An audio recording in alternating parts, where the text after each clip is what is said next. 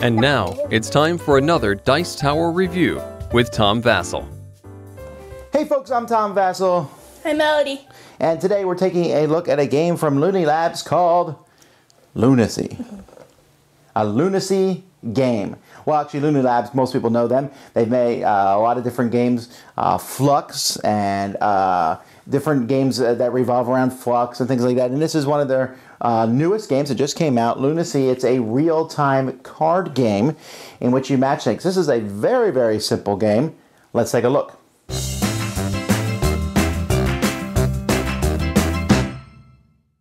Now, Loonacy is a deck of cards, and this deck of cards is made up of cards that basically have two different objects on them. For example, this one here has a toaster and a clock. Here we have a toaster and an alien spaceship, a brain and a heart and the earth, sun and a butterfly, a monkey and a car, and so on and so forth. There's a anime Statue of Liberty and the American flag, a Scottish Terrier, and a door from another dimension.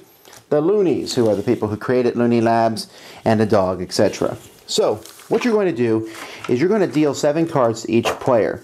You're then going to have a deck that's possible for people to draw from, and then you're going to have 1 or more discard piles. Now, if there are 5 players, you have 1 discard pile. If there's 4, you have 2. If there's 3, you have 3. And if there's only 2 players, you have 4 discard piles. So let's say we're playing a 4-player game. So there's 2 discard piles out here. And one person's going to say, go. And I will look at my hand here as fast as I can.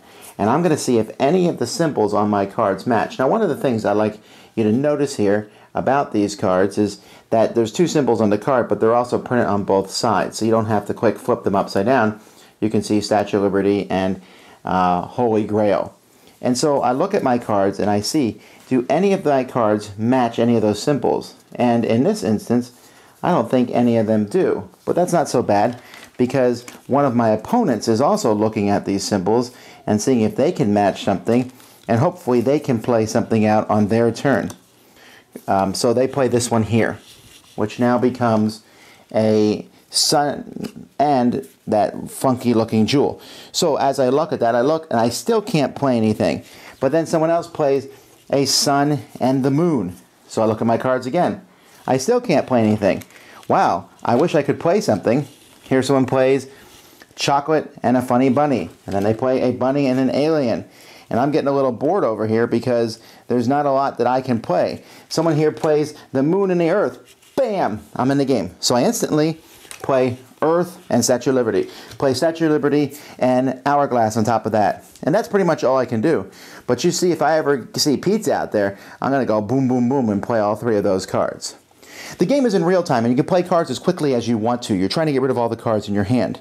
If nobody can play a card, and this will happen occasionally, then everybody draws a card from the draw pile. They don't look at it, and then at the same time they turn it over, and they see if they can keep playing. If that doesn't work, you draw again.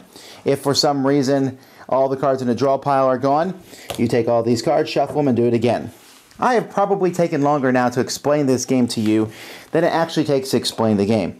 You're simply playing cards as fast as you can to match one of the 2 symbols on top of one of the discard piles. The first person to get rid of all the cards in their hand is the winner of the game. Alright, Melody, what did you think here of Loonacy? I thought it was a lot of fun. I especially like this game with a lot more people because it gets a lot more crazy with just 1 pile and everyone trying to get their cards out as fast as they can. I especially like it if you had like a hole, if all your cards match with one symbol or another, and you could just keep playing them over and over again. Right, obviously this game, because it's a real-time game, will run into the problem possibly where people put their cards out at the same time, and you have to determine who put their card out first. The other person takes their card back. Although possibly if you're both putting out the same, if there's like a car there and you both put out cards with a car, it doesn't really matter because you're both going to be able to play your cards on top of each other. Melody is right, the game is much better with more, with 2. I mean, you can still play this game, but it just doesn't have that same kind of chaotic fun. This is a 4 or 5 player game, I would think. This game doesn't really bring anything new to the table. I can't think of anything this game does that I haven't seen before. There are games where you play cards out fast and try to match symbols. The only thing I can say that's different about this one is the fact that the cards are so cleanly done. The pictures on them are really easy to see. They're really easy to match up. They look different. The artwork is very well done. So this game isn't going to shake the heavens at all, but it's a game that I could introduce to people, and it's really easy to teach, and they'll be able to jump into it right away. Mm-hmm. Did you like the artwork on the cards? Yeah. Yeah. I did. So, as this is, I'm going to recommend it if you want to play this style game. That is not a cop-out, but what I mean is there's games where you can play cards fast. Some people like them, some people hate them. Obviously, enough people like them. They do seem to sell well. I think this one is a good one because of how, like I said, how clean the graphic design is. But whether you like this game or not, it's going to determine on whether you think the idea of putting cards down and matching sounds cool. If you think that idea sounds horrible, then run far away from Loonacy. Otherwise, this is a good game in this genre. As I said, it's nothing groundbreaking. It's just a solid entry, and I think it's a good game to give to a lot of people who wouldn't play many other games. What are your final thoughts? I liked it, but like my dad said, it's not like different from all the other games. Yeah, and I don't mean that to sound like a negative thing about the game. I think this game is this is a gift game, really. This is a gift game to give someone in Loonacy. It sounds fun. They play it. It's a game that people are going to have a lot of fun playing over and over again. Gamers will sit there scratching their heads saying, shouldn't we play something else? And everyone else says, oh, we're having fun playing this game. Those people who say, oh, we're having fun playing this game, those folks buy this as a gift. Thanks so much for watching the Dice Tower videos. Find more great videos and reviews, as well as our top-rated audio podcast at Dicetower.com. You can also find other great shows at Dicetowernetwork.com. I'm Eric Summerer, and you've been watching The Dice Tower. The Dice Tower is sponsored by Cool Stuff Inc., where you can find great games for great prices. Cool stuff in stock. Check them out at CoolStuffInc.com.